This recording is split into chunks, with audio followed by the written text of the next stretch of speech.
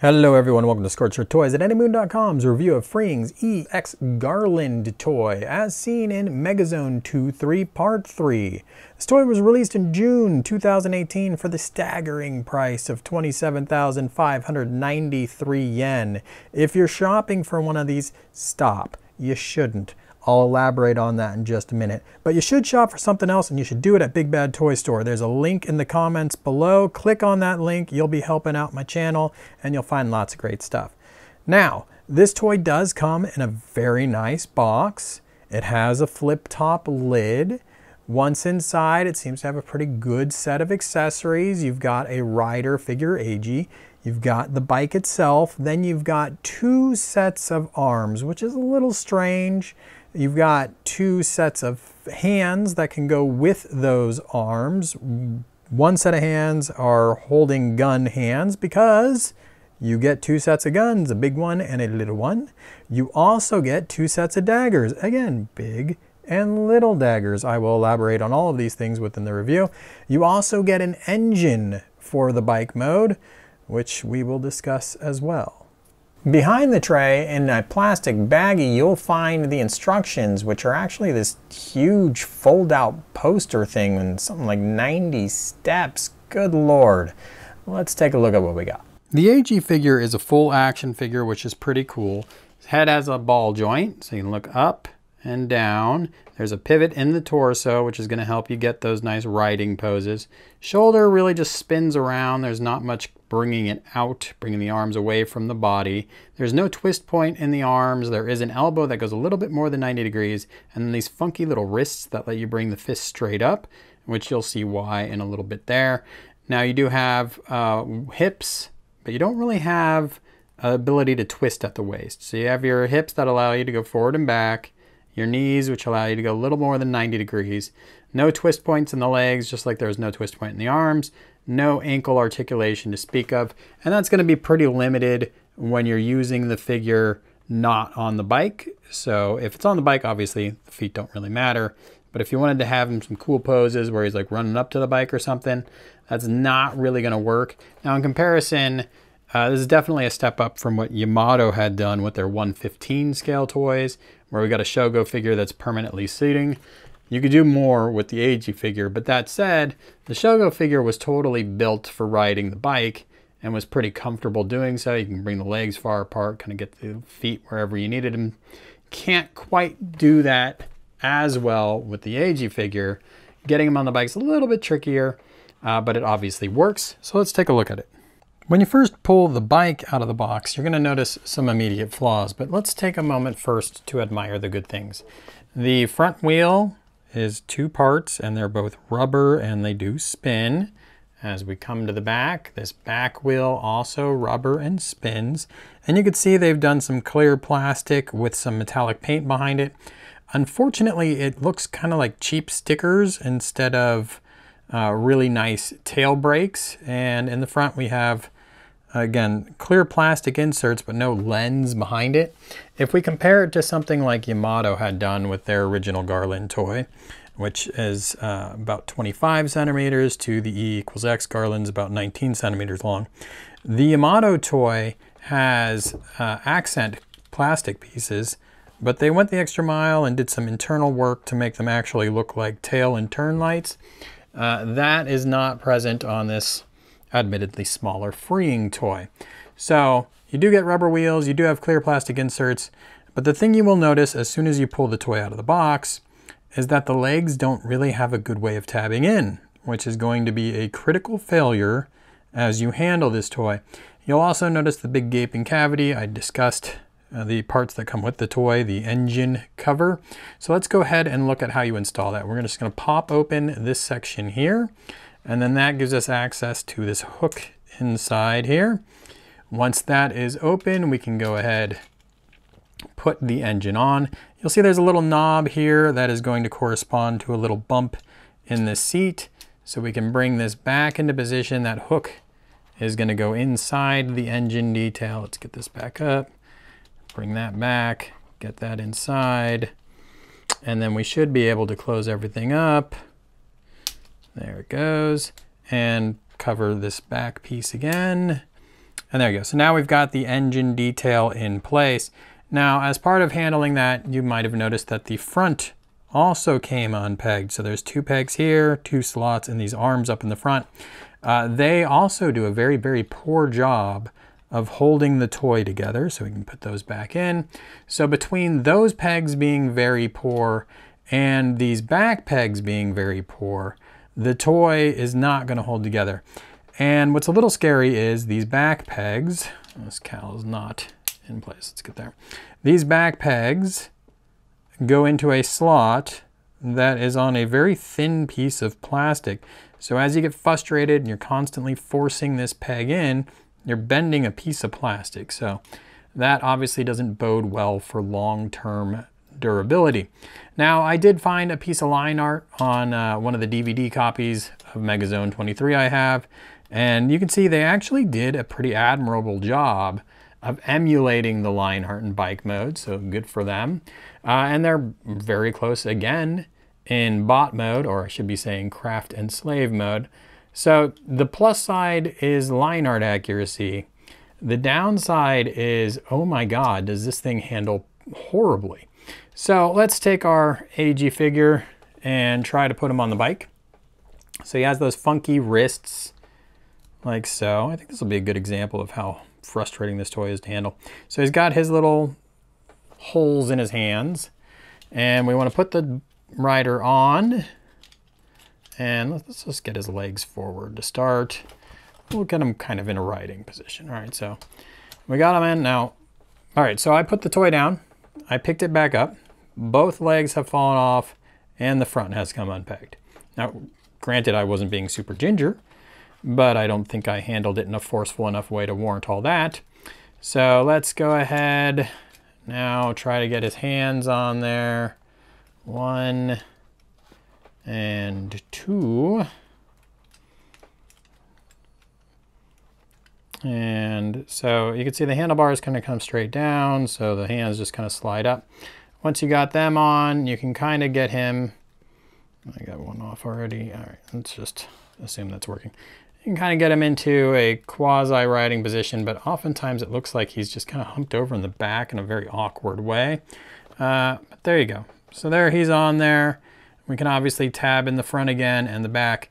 Now, one other thing that was an interesting problem to have, this screw here popped out the first time I handled the toy, and the housing for that screw seems to be stripped. So I've got it back in there, but it'll pop out pretty freely. And then not only will the legs pop off, not only will the front whole section come free, but then the cowl will get askew on me. So handling this toy in bike mode is just awful. It's something that you can get it to look good for a moment. So if you had it on a display stand and all you cared about was having a toy for a display stand, you can do that. But if you even bump that display stand, I think this thing's gonna end up a floppy mess on you. So that's obviously very disappointing. Let's go ahead and transform the toy and hope for better things from slave mode. One cool feature is that you could leave the driver in the pilot seat. Now you can't entirely do that. You're gonna pull him out and put him back in a couple times. But ultimately you'll get to a position like this where he's in there. His helmet's actually touching that plastic in front of him. So it's obviously a very tight fit. And if you bring the cowl down, you're not gonna be able to see him at all. So for the difficulty level it adds to transformation, I don't really recommend doing it, but it is possible. So that's a plus for freeing. Transformation is definitely unique. I thought it was actually pretty impressive and somewhat fun. And then you get to slave mode, which I've got next to the Yamato 115 Garland. You can see 24 centimeters tall versus 20 centimeters tall. The old Yamato, much bigger and starting to look a little bit chunky in comparison to this very angular, futuristic looking Garland. Unfortunately, you have to, 1, get the toy to stand, and 2, if you handle the toy at all, it becomes a very sloppy mess very quickly. Now, we're gonna go through, I should have this crotch thing pointed forward. We're gonna go through articulation here, and it's going to be a bit of a disaster, but we will do our best. You can see I've got the toy standing right now. I can kind of rotate it around. You've got these nice pistons in the back. Now I do have a broken piston that's going to make this even worse. Looks like they glue in the top, and then I had one break at the bottom too there. I should really super glue this top part back on because it becomes a free swinging hinge without that connection there, which is obviously a pretty big deal. I can get one of them connected just to, that's how fat my fingers are. So anyways, let's go through top to bottom what articulation is like and then discuss what that actually does to the toy. So we have a head on top that is a ball joint, so we can get it nice and cocked. At the shoulders, we can rotate around the big upper part of the shoulder, and there's a ball joint immediately below. So that's a nice range of motion there. Yeah, I can pop free, but no big deal. These spikes on the shoulders, also, you can kind of do whatever you want with them, including this baffle off to the side. Moving down, we have a rotation point at the elbow and a twist, or I guess your standard elbow joint. The elbow inside on the gray area also has a little bit of a pivot mechanism, as well as this peg right here, which is obviously very firm. Now, one of the annoying things about the integral arms that come on the toy is that when you put the peg in, it slides in also. So that can make things a little more difficult for you from a handling perspective. So now I got to kind of fish it in there and get that to peg back. And you'll see later with the optional arms, they don't slide in because they're not meant for transformation. But now I got to pull this thing out without pulling the peg out. So that's not exactly the best engineering you've ever seen in your life. There we go. So yeah, if you're going to put that peg in, you want to make really sure you hold it on the sides before you do that. So now moving back to the toy, let's put this peg back into the shoulder. And we have fists at the bottom of the arms and they twist. They don't pop off though, which is weird because the toy comes with other hands. So the other hands kind of necessitate you removing the whole arm and using one of these optional hands, or optional arms to go with the optional hands, which is bizarre at best. All right, so we do have this wheel kind of popping off. In normal handling, believe it or not, that's not gonna be that big of a deal because you're gonna be wrestling with other problems. The peg's coming off in the back here. It's pretty frequent, but again, with all the other issues you're gonna have, that will be minor. Moving down, we do have this front and back piece that kind of splay out. They're gonna be pushed in most of the time because I'm handling the toy.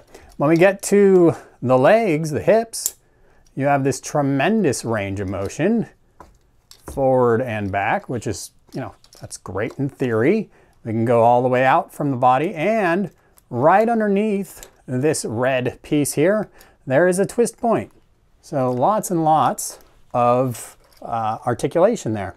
Moving down, we have a little peg that is holding the knee joint together.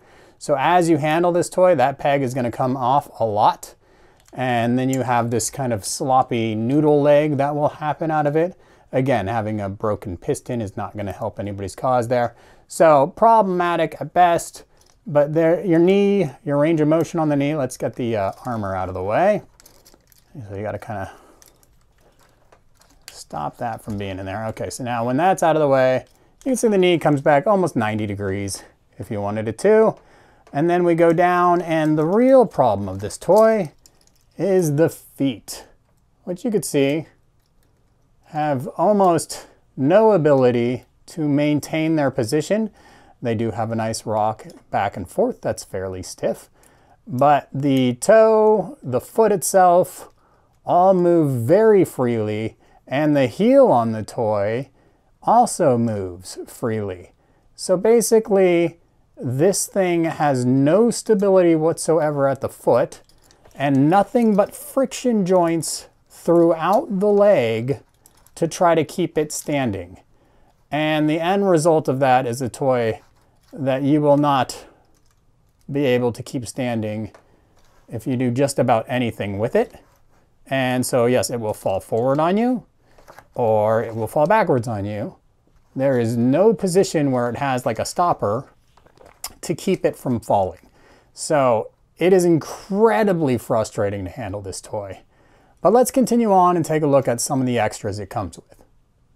When we talk about extras, we are talking about the extra forearms that come with the toy. So we do just unpeg them as you saw earlier, which will probably cause the toy to fall down. Of course it does. Here is the integrated forearm, again with that sliding mechanism and the pegs obviously on the side that hold everything together. When you get the optional arms, you don't get those pegs on the side because they aren't meant for transformation. Now, you do have one arm, one right forearm, and again, these fists are removable on these hands. They certainly don't feel like they're removable on this hand, although it could just be there's a really fat peg at the end. Either way, you wouldn't need to remove it. You'd switch the forearms. This particular forearm has a little integral gun mechanism, which is pretty cool. The one thing I really don't like about it is it has a big fat peg at the front of it. And if you close this forearm up, that peg locks into the forearm bracket and is really difficult to pop back out again. So I don't know why they felt they needed to secure this thing so tightly. Since it's a pop-out gimmick, you would probably want to easily access. But there you go. So this hand just pegs in, rotates around once you do. And since this joint doesn't slide in, it's a lot easier to get that onto the toy and then mimic firing the gun somehow. Now I wouldn't really hold the ball joints against this toy as much as I would hold everything else. But so there we go. We can bring the forearm around. The fact that it can twist in so many different ways would be cool if it weren't on a round peg, because now it just kind of slops around on you and does whatever it wants. And the weight of the forearm can bring the shoulder down. It doesn't lock in the top position. So it's just kind of awful. So it gets even worse though. So let's take off this arm and let's look at one of the other arms here. This is the arm that has the dagger gimmick to it. So there's a little housing in there. Here I've got the dagger installed on this side. So the dagger is, and this is a fine gimmick as far as I'm concerned. The dagger fits in there really tight. There it goes. You have to lift up a little bit. The dagger has this option with the little hand guards that pop out. You can seal those and you plug it in like so. And you can then swap it out if you wanted to put it in the hand with one of the bigger daggers, which is this extended theoretically. Obviously, it'd be cooler if this had a little slide out knife mechanism to it too. Either way, it fits into the forearm and you could do this like pulling the knife out pose, which is the whole point there. But if we go back to this and we say, hey, toy comes with two guns. Let's use one of those guns. You take this part of a hand and you put it in the toy. And then you take the gun and you put on this other part of the hand. And then you connect the two parts of the hand like so. And you put that on the arm. Now again, the weight of the gun causes the arm to sag down and spin freely. So that's kind of a disaster. Now the shoulder, if it was plugged in properly, the whole mechanism wouldn't be coming down, just that top piece. But you could see it's just awful. It's like they never handled their own toy before they put it out there. Now you do get the smaller gun, which I've got ready for the other hand here. And I can plug that in. Now I can put this toy together in such a way, very carefully, that makes it a lot less obvious how sloppy it is. And I could take some pictures of it. And so if I wanted to just have it in a display stand that would never get bumped or something, I can make it look half decent. But if you're someone who's actually going to handle this toy, it's going to be a nightmare. So I've got the toy with the daggers now, obviously the larger daggers, fairly dynamic pose. Really, this is the best I could do. So you've seen now craft mode, sort of a debacle. Slave mode, sort of a debacle. Really a shame the toy doesn't have a display stand that can kind of hold the toy up in slave mode because it is good looking. It just doesn't hold together well at all. And they went with all friction joints, not a single ratcheted joint there, no metal. It just doesn't work. It's flimsy. It is a failure. So pretty easy for me to tell you to save your money. I love the EX Garland design, but this is not a toy worth spending money on. And I give kudos to Freeing for trying. But you know, the truth of the matter is, when the samples came back like this, there's no way they should have gone to market with this thing. It fails on too many levels. So don't waste your money. Buy something else. This toy is not going to scratch an itch for you. Keep waiting and hope someone else tries again. Check out my full review on anymoon.com. And as always, thanks for watching.